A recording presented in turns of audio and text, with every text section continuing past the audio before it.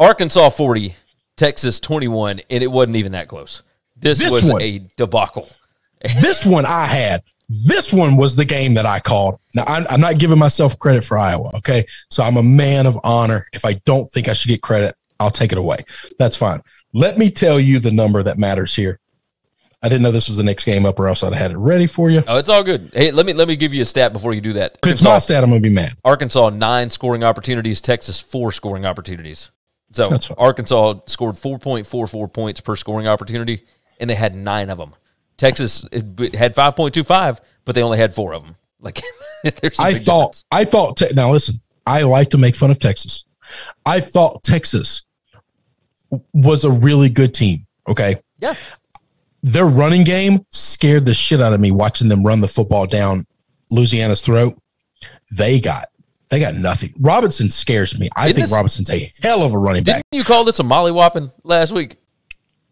No, that was the Kansas-Stanford I know, game. but a game like this is a mollywhopping, right? Oh, no, this is, yeah. This is what this is. Hang on. Here's the stat.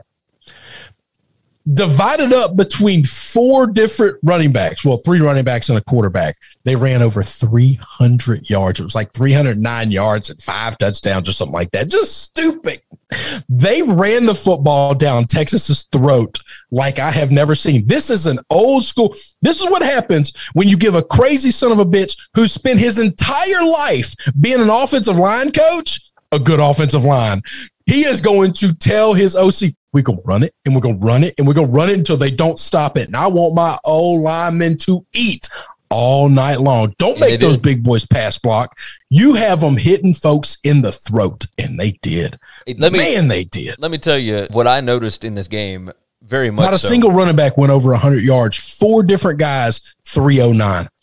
Yeah. Boom. Yeah, no, it's fantastic. I mean, so Arkansas total rushing is per ESPN, per the box score, 47 carries, 333 yards, 333. They got in the garbage time, and they gave 2 backup guys that'll never touch the football again a couple of touches. Hey, what did I tell you last week? KJ Jefferson would have to be able to throw a little bit better, and he did. And he did. 14 out of 19, 138 yards. He threw 1 pick.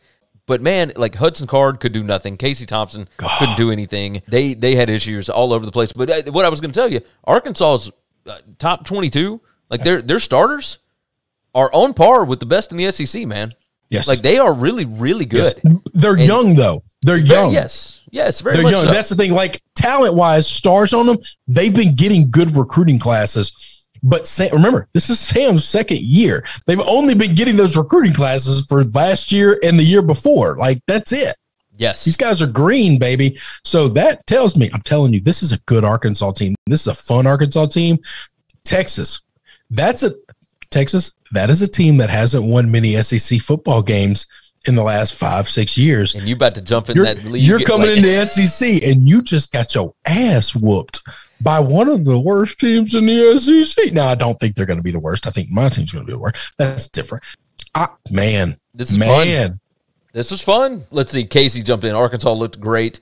Casey, of course, jumping in with a whole bunch of stuff. Absolutely love it. He said Kansas State must be world beaters. He's talking about Stanford whipping USC last night. We'll hit on that, too. We have got to get rolling on some of these. But, yes, Arkansas, massive win. Congrats to the Razorbacks and Sam Pittman.